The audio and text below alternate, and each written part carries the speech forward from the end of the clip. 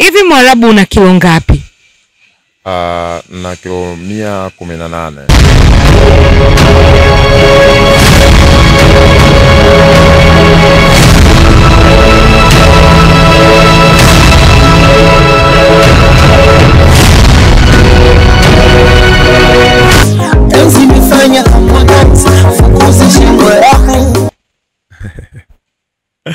Naipenda sana inama. Kweli kuna muda ukikaa una miss Diamond?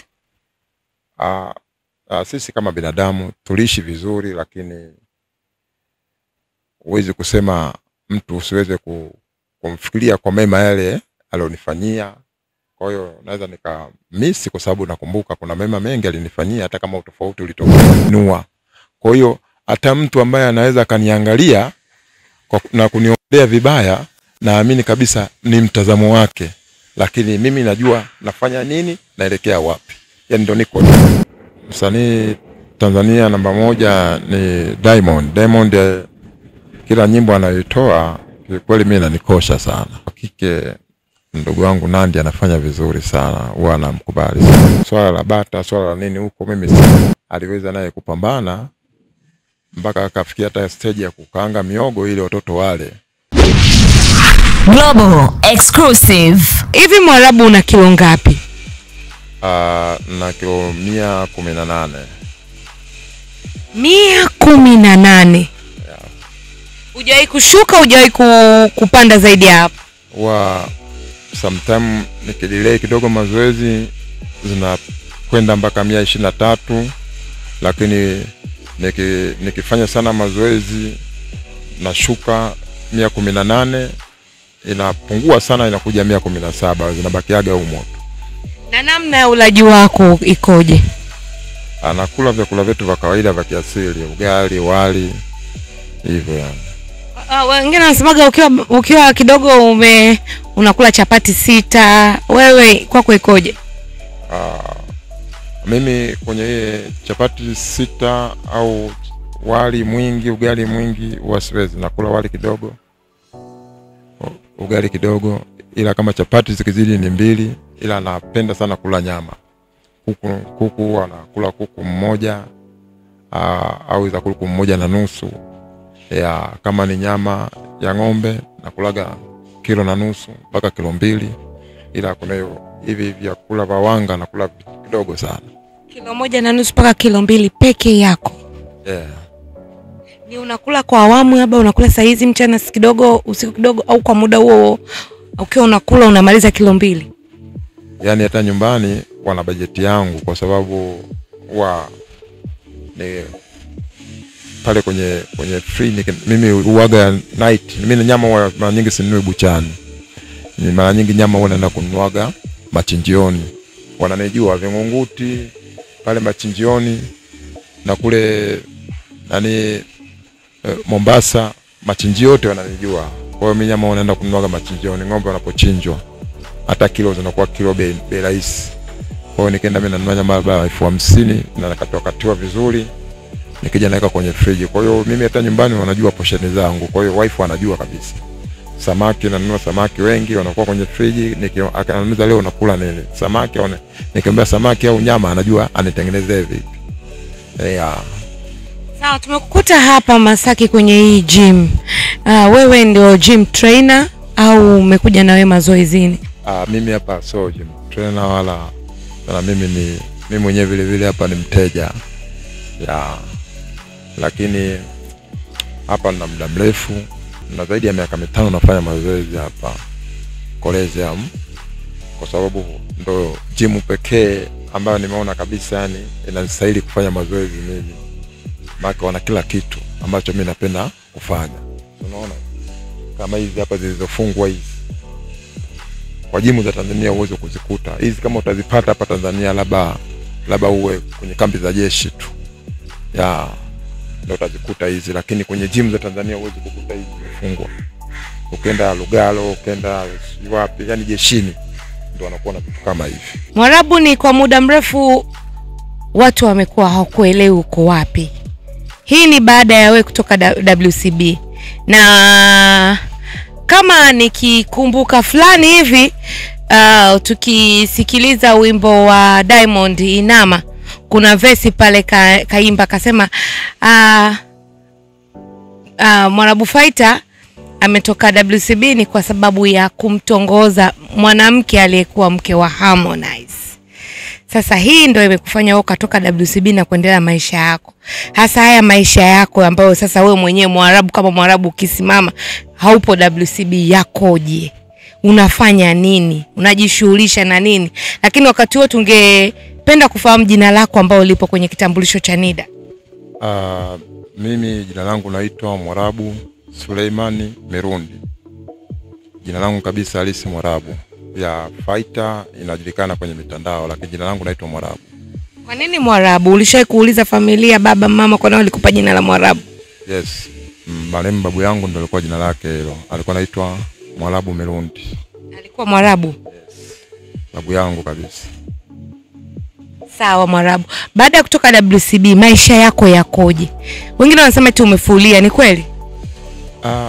Ni mitazamo tu, lakini maisha ni yale yale tu, hayana ubadiliko yote, kiasi kwamba tunazidi kuangalia tunapoelekea, kwa sababu mimi ni baba wa familia na watoto na mke na watu wengi wananitegemea. Kwa hiyo sijajua labda unapoelezea kwa swala la kufulia, nimefulia vipi, labda yani nielekeze vizuri. Umefulia kwamba huna pesa, siku hizi ujitokezi kwenye sehemu za starehe, na baada ya kutolewa WCB ukapata frustration. Kwani mimi tokea zamani nilikuwa ni mtu wa starehe? Mimi maisha yangu yote, miaka yote yako hivyo hivyo, sijawahi kuaga ni mtu wa starehe, kwa sababu mimi ni mtu ambaye najihusisha na mambo yangu na maisha yangu yanaendelea na familia inaendelea, inaishi kama kawaida. Lakini swala kuonekana au kutokuonekana ni mimi mwenyewe nimejiamulia, lakini sio useme sijui labda nimefulia au nimefanyaje. Maisha ni yale yale, sijabadilisha, nazidisha kuwapeleka mbele. Unajishughulisha na nini sasa hivi? Mimi najishughulisha swala langu la ulinzi na ofisi yangu hapo Dar Market, na kampuni yangu Jango Halisi Security ndio kampuni yangu ya ulinzi. Huwa natoa huduma mbalimbali kwenye club, personal bodyguard, event na vitu vingine kama harusi na nini, nafanya shughuli zangu hizo. Kwa hiyo mimi nafanya shughuli zangu kama kawaida. Zile suti ambazo wanavaga bodyguards zinakuwa ni zinakuwa ofisini kwako wakiwa wanataka kwenda kumlinda mtu ndo anavaa, zinakuwa ni za kwao ambazo wanakuwa wameshonesha kama ni uniform? Zile ni uniform, lakini mimi kama mimi nakuwa na watu wangu ambao tayari wapo katika package yangu. Kwa hiyo uniform yao najua ni design, sehemu ambapo wanapohitajika wavae hivyo wanavaa, sehemu wahitajiki wavae hivyo tofauti wanavaa. Maana zipo uniform za design nyingi. Maana club huwezi kumvalisha mtu kaunda. Club zipo uniform za club, na kuna baadhi ya club nafanya nazo kazi. Sawa, zile uniform kwa wanavaa wanarudisha ofisini? Zile zinakuwa tayari zipo, yani mtu tayari tukishampima, tukishamshoneshia zile anakopo zinakuwepo, ndo yeye ndo uniform yake hiyo. Anapohitajika leo uvae hivi anavaa hivyo. Yes. Umuhimu wa kuwa na bodyguards unavotoka sehemu ni nini? Umuhimu upo, unaongelea bodyguard ni ulinzi. Kwa hiyo kuna mtu hataki disturbance aina yote, anaweza kusema mimi naenda labda kutumia, sitaki kuongea na watu fulani, nikifika pale kwenye sehemu yangu sitaki kuna mtu anisogelee hivyo. Umuhimu upo mkubwa sana. Na bodyguards huwa analipwa kwa muda gani? Yaani kwamba kuna pesa, kuna gharama ya lisaa, kuna gharama ya siku nzima, au malipo ya kuwa unamhitaji bodyguards unakuja ofisini unalipa afu yeye unamchukua unaondoka naye? Yes, ndio tunakuwa na makubaliano sisi na wateja wetu. Katika hayo makubaliano kwa mteja anakuambia mimi namhitaji mtu kwa siku 2, namhitaji mtu kwa siku nzima, namhitaji mtu kwa masaa 3. Kwa hiyo katika makubaliano hayo tunalipana, basi anapewa mtu ambaye kwenda kufanya naye kazi, anafanywa kazi yake vizuri hivyo. Kuna tetezo anasema kwamba bodyguards akisimama siku nzima analipwa 30,000, na wewe umesema una kampuni kabisa ambao unawashoneshea nguo na unawavalisha na una mikataba nayo. Sasa kama analipwa 30,000 wewe unapata nini? Hiyo ni maelezo ya watu tu wanavyoongea huko, lakini mimi na bei zangu na makubaliano ya watu. Maana kuna mtu mwingine anapokuja ofisini kwangu tunakuwa katika makubaliano niliyokuambia. Kwa hiyo mwisho wa siku wale vijana wangu nafanya nao kazi vizuri, na malipo ninawalipa mimi na walipa malipo ambayo ni mazuri kutokana na jinsi nilivyolipa na mteja. Unamlipa kwa siku, unamlipa kwa mwezi na ana mkataba? Yes, namlipa kwa day, inategemea na kazi ambazo tunazifanya. Ila tuna kazi zetu ambazo tunazifanya zile ambazo zinakuwa zipo kabisa ndani ya mikataba, kama za club mtu anaingia weekend aidha Ijumaa mpaka Jumapili.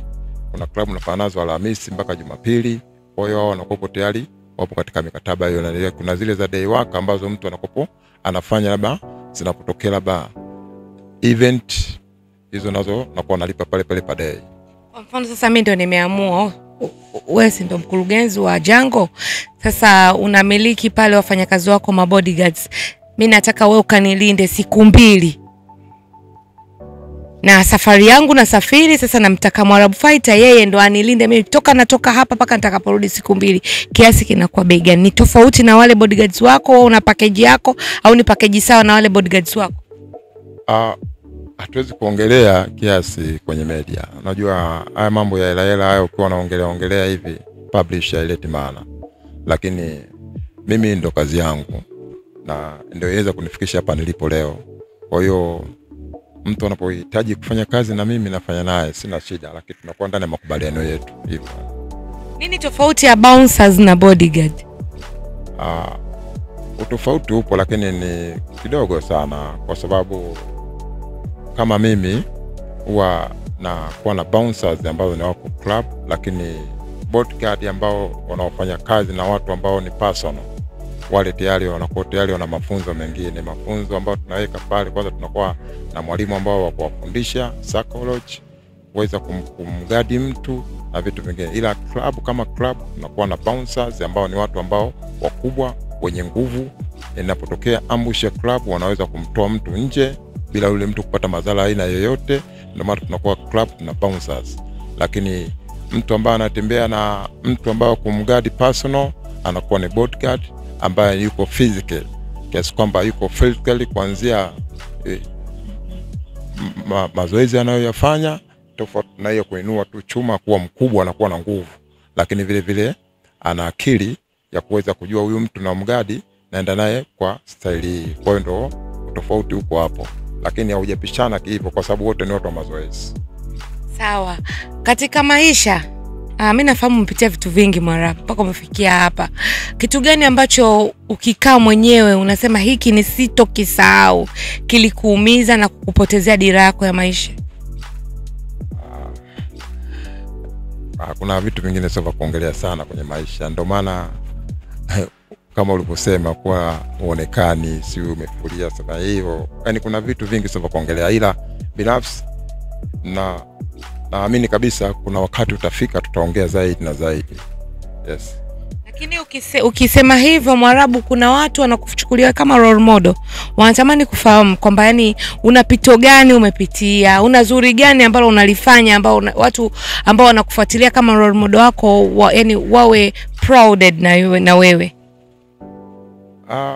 Mimi najua watu wengi ambao wananifuatilia mimi wana appreciate ninachokifanya na role model nao wengi, ila tukiwa kuna baadhi ya vitu ukiwa unaviongelea sana kwenye media vileti maana, kwa sababu mimi sipo sana mitandao kutafuta kiki na nini, maana kuna vitu vingine ukiviongelea vitaleta shida.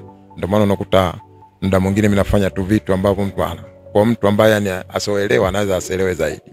Iko hivyo, lakini mimi ndo niko hivyo yani. Ni kweli Onesmo ni kati ya bodyguards ambao wanalipwa pesa nyingi na wenye mkataba mkubwa? Huko mimi siwezi kuongelea kwa sababu hivyo vitu unapotaka kunipeleka huko nishatokaga, nafanya vitu vangu mwenyewe. Na ni kweli kuna muda ukikaa una miss Diamond? Sisi kama binadamu tuliishi vizuri, lakini huwezi kusema mtu usiweze kumfikiria kwa mema yale alionifanyia. Kwa hiyo naweza miss kwa sababu nakumbuka kuna mema mengi alinifanyia hata kama utofauti ulitokea. Kwa hiyo hivyo vitu vipo. Yeah. Diamond alikutoa wapi paka Mwarabu kaanza kufahamika? Yaani safari yako kidogo tu, yani ya wewe paka kufika WCB kidogo tu kwa ambaye hafahamu. ila sikutaka kuongelea kabisa swala la WCB wala Diamond. Nadhani tuendelee kuongelea tu vitu vingine kwa sababu huko nakaa kama unanirudisha nyuma. Tuongelee vitu ambavyo vinavyoelekea mbele. Swali langu lingine, Mwarabu, pamoja unanikata. Kwa inavyosemekana kwamba uliondoka WCB kwa sababu ya Harmonize. Harmonize saizi hayupo WCB, ni mshikaji wako?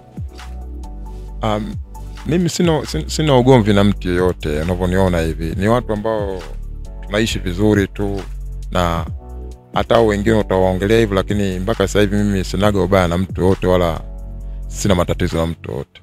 Iko hivyo. Kwa ile issue ya kuambia kwamba ulimtongoza Sara ulisingiziwa, unanirudisha huko ambao sipahitaji. Kwa hiyo nadhani ungenifanyia kitu ambacho niweze kujua na kujibu vipi. Yes. Sawa, turudi kwenye maisha yako. Unafikiri hii biashara yako ya bodyguards, kwa unamiliki bodyguards, ndio itakuweza kukupeleka pale ambapo ulipanga katika maisha yako? Yes. Kuna vitu vingi nafanya na naamini kabisa ni swala la muda tu. Bila muda ukifika, kila kitu kitakuwa kiko wazi. Ndio maana hata sasa hivi unaweza ukaona huyu jamaa mbona ana kampuni, ana promotion, ana nini, lakini mimi ninachokifanya nakijua na naamini kabisa muda ukifika kila kitu tutaweka bayana. Yes. Kijana ambaye nakutazama amekaa nyumbani, anasema maisha magumu, hataki kujiajiri, unataka kumwambia nini? Mimi ninachosema tu kwenye maisha huwa tunafundishwa kukaza, kwa sababu vijana wengi unakuta ni wepesi sana wa kukata tamaa, lakini kwenye maisha kukata tamaa ni dhambi, na hiyo imetufundisha, iwe kwenye vitabu vya dini, iwe Bible, iwe Qur'ani, inatufundisha kukata tamaa ni dhambi. Kama kijana huko nyumbani kuna changamoto zozote alizopitia, naamini kabisa asikate tamaa, atoke apambane. Unaweza ukawa ulikuwa uko juu ukashuka ghafla chini, lakini usikate tamaa, utaanza mdogo mdogo na utapanda tena juu kwa uwezo wa Mungu. Umezungumza vizuri. Ulishawahi kufilisika? Changamoto zipo kwenye maisha, kwa unakuwa uko vizuri, kuna muda una drop kabisa, hata 100 unakosa hata hela chakula cha watoto nyumbani.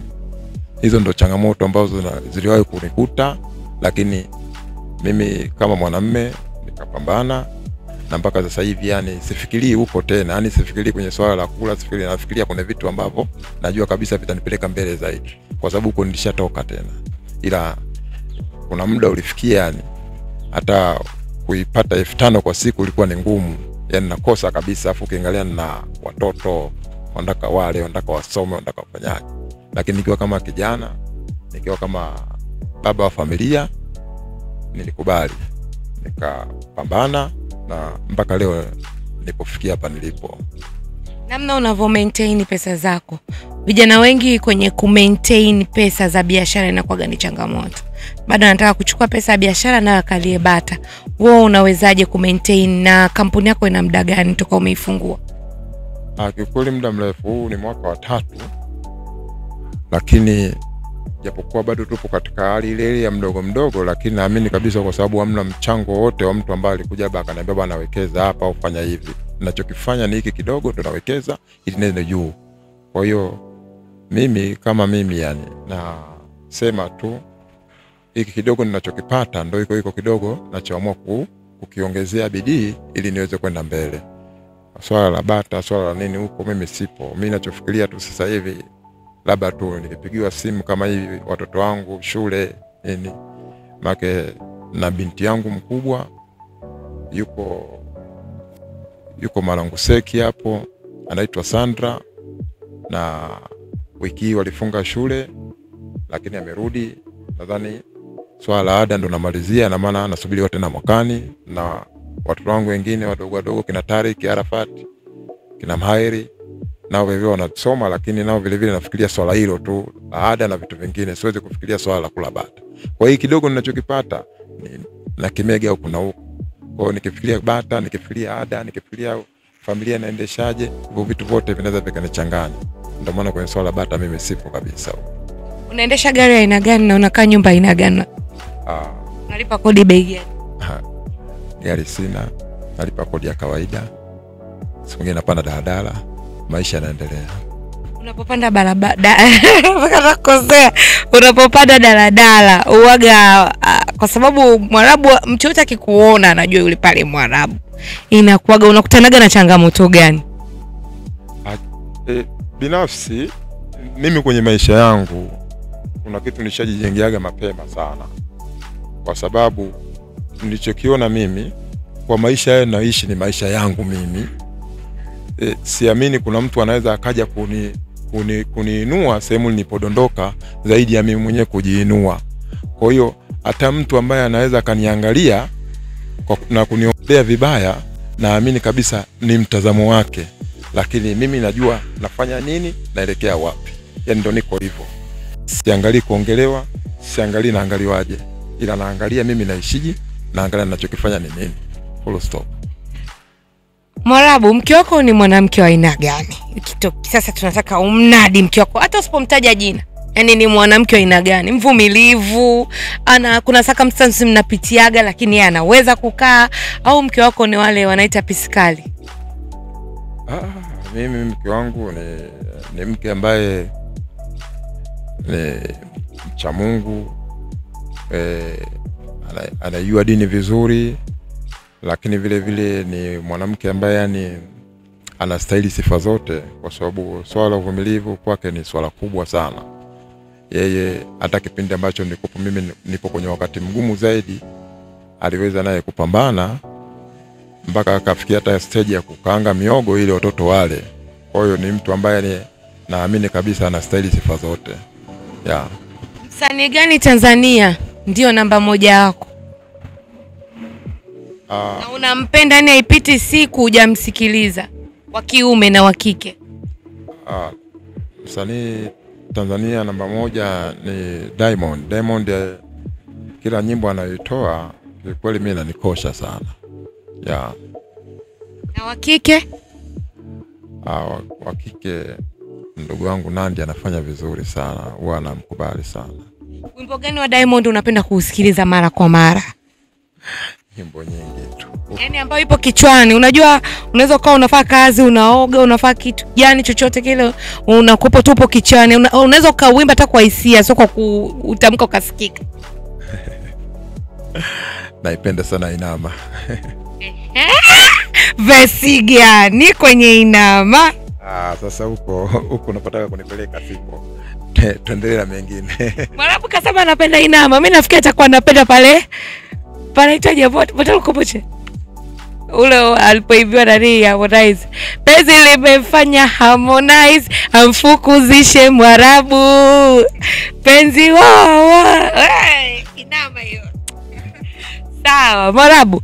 Sasa labda kwa ambaye anataka kusupport kuja kwenye kampuni yako, tofauti na security, unafanya nini? Na labda kama una namba za simu na Insta page, unaweza ukasema hapo. Mimi Insta yangu ni ile tu Mwarabu_fighter. Namba zangu za simu ni 0767058223. Lakini naamini kabisa mimi kama Mwarabu ni kijana mpambanaji, na mpaka sasa hivi niko hapa, jua kabisa nipo na watu sahihi. Sawa, mtazamaji wa Global TV, kama nilivyowaambia, hii ni exclusive na kweli exclusive. Mwarabu katika wimbo anaopenda wa Diamond ni Inama. Katika Inama kuna kavesi fulani hivi Mwarabu yupo. Kama wewe ni mfuatiliaji mzuri na mpenzi mzuri na shabiki mzuri wa Diamond, nenda kautafute. Alafu uniambie ni vesi gani ambapo Mwarabu kaimbwa. Lakini leo tumefahamu vitu vingi. Kikubwa ni kumsupport Mwarabu katika kampuni yake ya Jango. Unaweza kumtafuta katika account yake ya Instagram, lakini unaweza kumtafuta katika namba zake za simu ambazo tutaweka hapo. Labda unataka huduma au bouncers, security, chochote kile, takiwa msupport ili aweze kupeleka ugali nyumbani watoto wakala. Mimi naitwa Zalia Tabu ya Njaa. Instagram napatikana kwa jina la Zari Mapito, lakini nyuma ya kamera ni naye Motelu ambaye Instagram anapatikana kwa official Motelu. Na hii ni Global TV tukiripoti kutoka Masaki. Unajua nini? Kuna story mpya mjini. Iko hivi. Juzi Musa kaweka kachota. Joni naye juzi kati kaweka kachota. Halima naye nimeambiwa jana tu kaweka kachota. Hata huyo jirani yako huyo naye kaweka kachota. Kila mtu anaweka na kuchota. Unangoja nini? Ndiyo, habari ya mjini ni chota mapene. Kila mtu anashiriki kwa buku na anachota mapene. Kushiriki ni rahisi sana. Cha kufanya kama wewe ni mtumiaji wa Tigo Pesa, M-Pesa, T-Pesa, Halo Pesa, Z-Pesa pamoja na Airtel Money, ingia kwenye menu yako ya malipo, andika namba ya kampuni 553111. Kumbukumbu namba ni 255 au andika neno Global. Weka kiasi ambacho ni shilingi 1000. Weka namba yako ya siri, thibitisha na uweze kuchota mapene pamoja na zawadi. Hii ndio Chota Mapene. Kushiriki ni kuanzia umri wa miaka 18 au zaidi. Vigezo na masharti kuzingatiwa.